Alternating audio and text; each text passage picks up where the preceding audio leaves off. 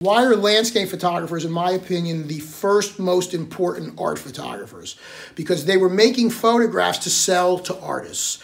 As soon as photography was invented, people figured out ways to use it, and painters were first on the list because they now could have study guides. They don't need to have a figure in their studio all the time. They could have a photograph of that pose, and they could work from photographs. They were called études de nature. My friend, the photographer and collector Don Camera, has another exhibit at the University of the Arts.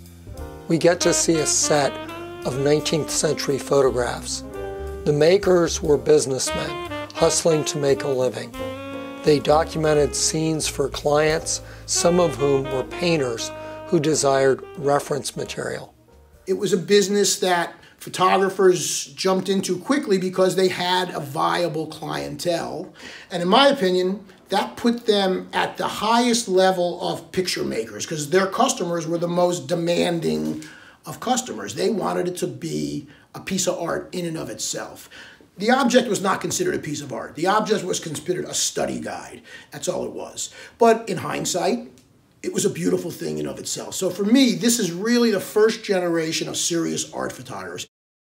All these are what are called albumen prints, which was the main kind of photograph made between the 1860s and the early 1890s when silver and platinum and other metals kicked in.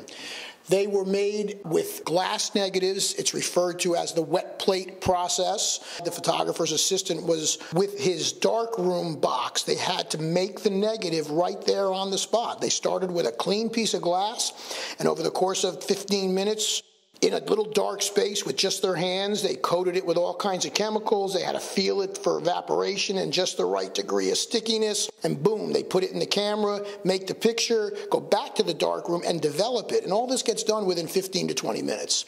Otherwise, you lose brilliancy and the quality suffers. Don told me that because of how difficult the process was, most artists used trusted professionals. Painters embracing photographs immediately. Delacroix was known for using photographs and had his own photographer that he used all the time. The photographers that had to supply those pictures had to have a similarly sophisticated vision. But eventually, some artists mastered the techniques and made their own photographs. Don showed me some examples. This picture was done by a guy named Lebel, Edmond Lebel.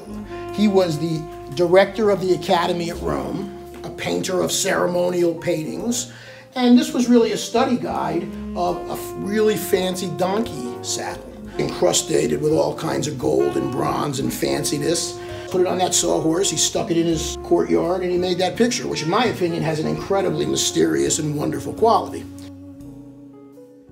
All the pictures you've seen now are individual pictures that I bought over the years, and they've been taken out of the albums decades ago. But this is an album that was owned by an artist. He lived in Delaware in the late 1800s, and these were pictures he took. This was after the invention of the Kodak camera, so these were taken in the early 1900s. And these are pictures that he would use to paint from.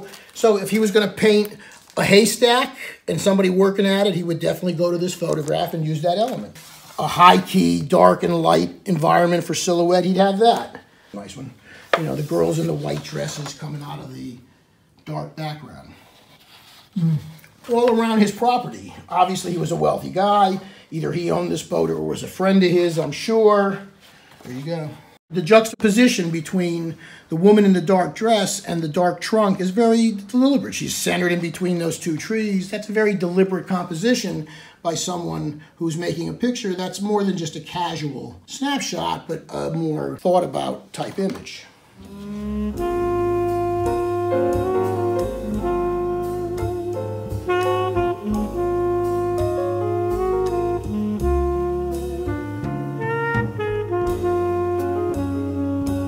Back at the University of the Arts, Don talked about each photo in the exhibition.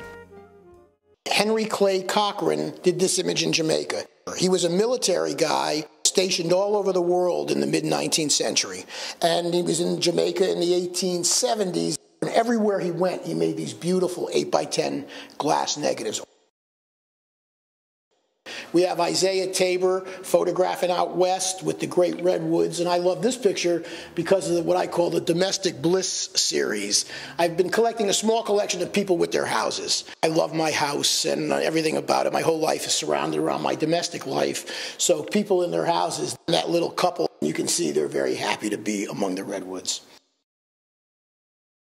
August Koch. He was the German Ache. Ache was a very famous photographer in Paris in the early 1900s that many believe was truly the first modern photographer, in that he really didn't make art. He made almost like cell phone pictures that a citizen photographer would make nowadays. There was no pretension. There was no artistic influence or content. It was just a great poet seeing everyday life. In the 1870s, 20 years before Ache began, August Koch did it in Germany.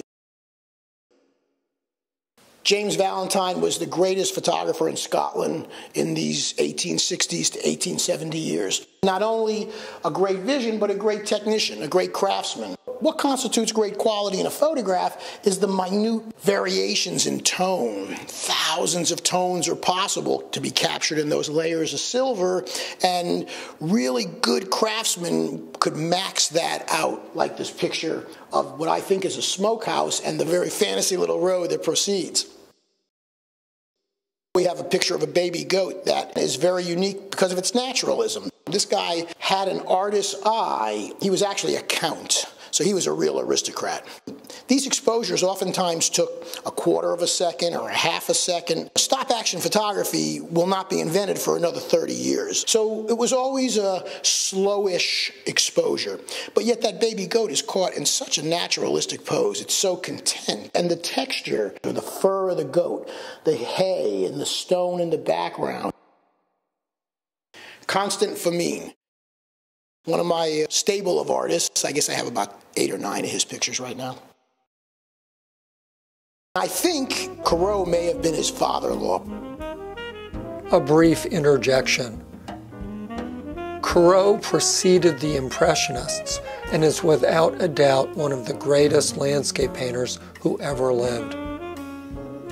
I found out that he had a clear interest in the new technology behind photography. Now back to you, Don. Tell us some more about Famine. These were 2 separate pictures, but I was sure that he was seeing them as a diptych.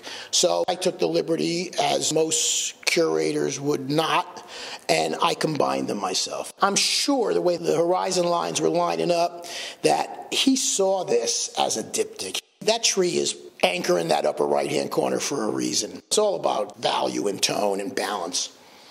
More Famine up here, an absolute study guide for artists to have the exactitude of a hazelnut branch, and when that is in their pictures, they know they're getting it right. We're moving toward modernism here. The background's been eliminated. It's just flat laid on a piece of dark cloth as if it was a modernistic, seamless background. Down here we have a wonderful peasant study of a young girl, very sexy pose, swirling branches in the background. These were done by a publisher. He went by the name of Auguste Gridon. He didn't make the pictures himself, he claimed. A lot of the series are referred to as Gridon's artist. So who is that? Oh, it's a famous artist. I can't tell you who it is. So it was just a publicity thing, but his pictures that he sold had their own special quality because maybe he did have some guys that were willing to work for him and keep their name off the picture. Peasant study to just give you a sense of what the plows looked like and how the man in his work clothes looked, and it's really just a document. It's a document. American guy, C.R. Savage. He was Irish, he came here. Classic businessman, he did portraits, he did everything. He had a trademark of finding these little moments where a solitary tree sat on the top of a hill.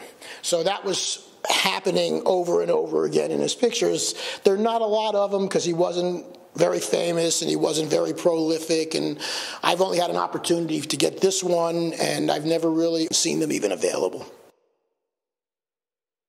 Edmund LaBelle, he composed it, he set it up.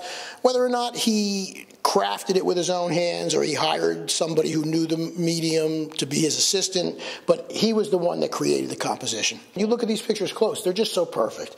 You know, the way the steps kind of curl at the end of the donkey, and the way things go out of focus up there, and the pots, everything is in the perfect place. I often tell my students, when there's nothing there that doesn't belong there, you got a good photograph. Alphonse Jean Reynaud was part of that earlier crowd. He was from Gustave Legray's crowd, 1860. So he's one of the few photographers I have from way back. To me, they are just perfect representations of nature. I mean, what is nature? It's everything, right? It's calm, it's wild, it's predictable, it's unpredictable. When you look at landscape pictures and paintings, you can find an answer out there. As far as I'm concerned, everything true about life can be found in the landscape.